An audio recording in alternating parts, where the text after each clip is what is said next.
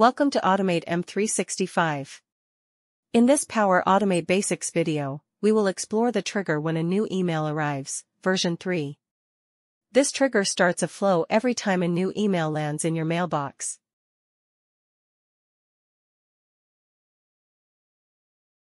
Here are the main parameters. First, 2. Use this to trigger the flow only when the email is sent to a specific recipient or alias. Next, CC. This triggers the flow only if you are CC'd on the email. To or CC. You can combine these to trigger the flow if the email is either sent to you or you are CC'd. From. Use this to only trigger the flow when the email comes from a specific sender. Include attachments. If set to yes, the flow will include the actual attachments from the email.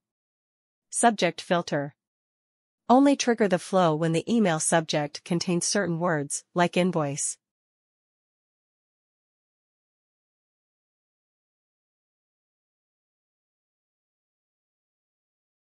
Importance. Choose low, normal, or high to only trigger on emails with that level of importance. Only with attachments. If yes, the flow ignores emails without attachments. Folder.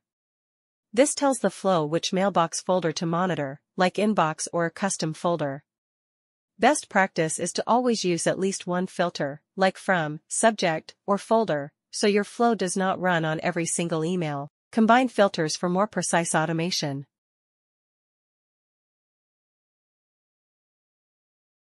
Here are some examples of actions you can take when this trigger fires. You can save attachments to SharePoint automatically.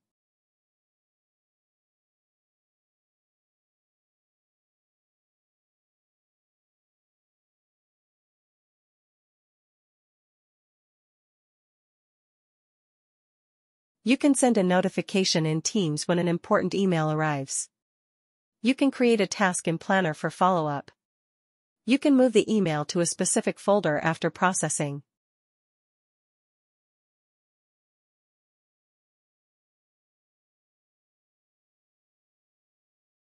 You can update a Microsoft list or Excel file with information from the email.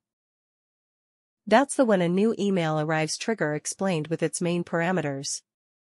In the next video, we will look at one of the most common actions, send an email v2. Don't forget to subscribe to Automate M365 so you won't miss it.